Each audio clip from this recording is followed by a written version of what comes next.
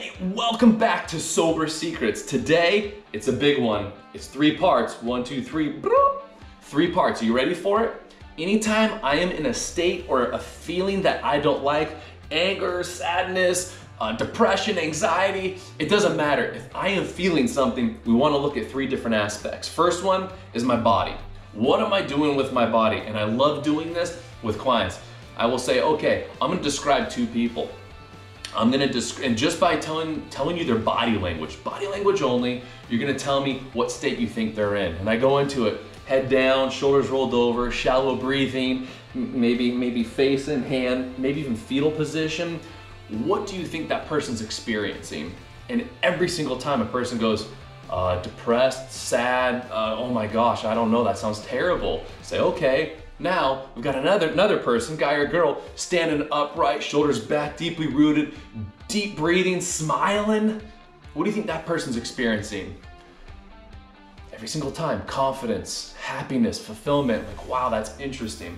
I didn't go into their background, their ethnicity, their wealth, their net wealth, whatever it is. I don't go into any of that. All I state is the body. And every single time people get it right. Interesting, very interesting. So the first thing is what I'm doing with my body. If I'm feeling down, what if I do? What if I put my shoulders back? Stand rooted, take deep breaths, smile, go out, feel the sunlight. It's something as simple as that. Just changing your body can actually start releasing serotonin, can actually start releasing different chemicals in my brain that I actually feel better. And that's only one part. The other thing is focus. Now, what do you think those 2 people were focusing on? And again, every single time, that person's probably focusing on crap, man, my life sucks, yada yada. And that's the depressed person, interesting. The happy person is probably thinking about, oh my gosh, the plans they got, whatever's going on. It's like, interesting. So from what you're telling me is, if I change my body, I can change how I feel. If I change what I focus on, I can change how I feel. And that's only 2. The third thing is the meaning I'm attaching to the language I'm using, the meaning I'm attaching to the experiences.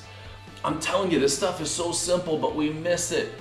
The sober secret for today: change my body, change my focus, and change the meaning of the experience that I have, and I can literally change my reality. Deep, I know. Big, I know. Simple, yes. You can do this. Click like below, comment I'm in, and go ahead and share with 2 people who you know need this sober secret.